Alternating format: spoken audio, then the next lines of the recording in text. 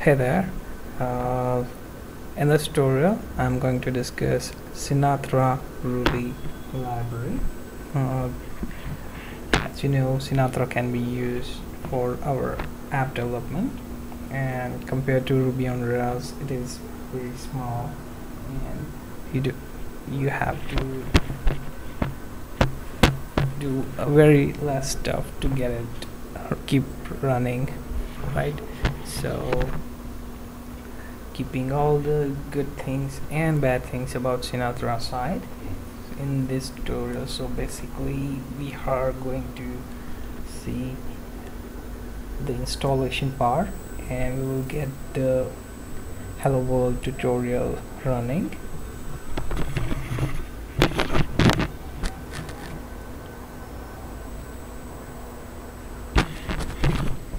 First thing to do is we have to install the gem.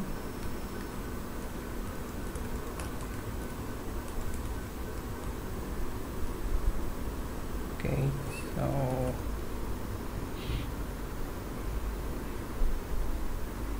I have used sudo because on my system Ruby is showing some errors while installing gem.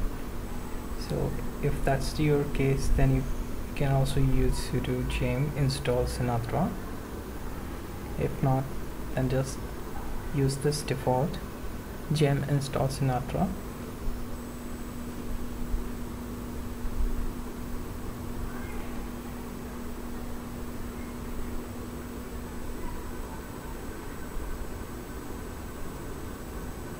Okay, the installation will start, and it will be installed very quickly depending on your internet connection.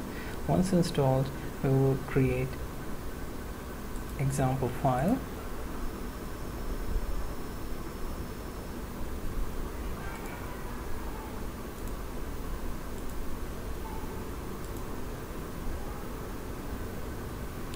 And type require Sinatra,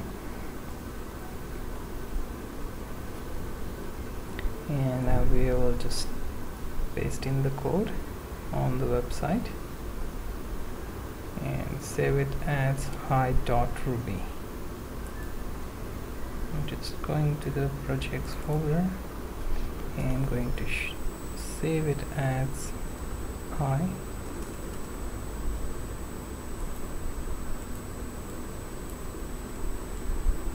.rb. Okay, so our project folder is here. Okay, so once we do that, all we have to do is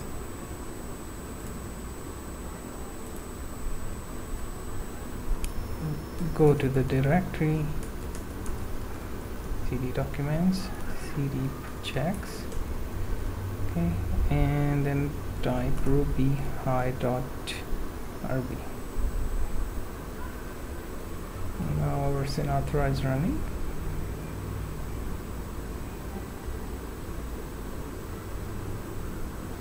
So let's go to our directory.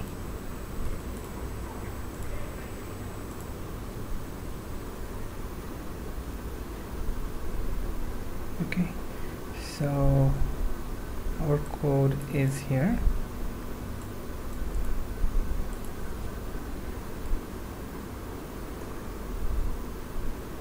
Okay, so it shows hello world.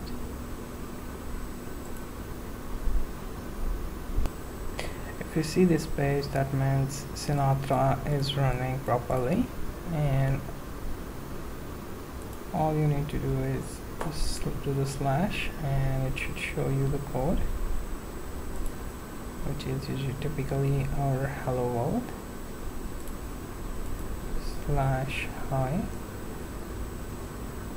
So when we do that, localhost colon 4567/hi, it should show us this code. You can change it to something else, like this is first Sinatra tutorial. Save the file, and now reload this. Okay, so we have to restart the server. Now let's check it again. Okay, this is first Sinatra tutorial. So whenever you do the changes and want to update this page, all you have to do is restart the server, because if you often what happens is the current changes are not cached unless the server is reset. Once the server is reset, the new changes will be picked up by the file. Till then it will only show you the earlier result of our code. Okay, so this is our typical installation in Sinatra default tutorial. I hope you're finding this useful, because in next few tutorials I'm going to go in depth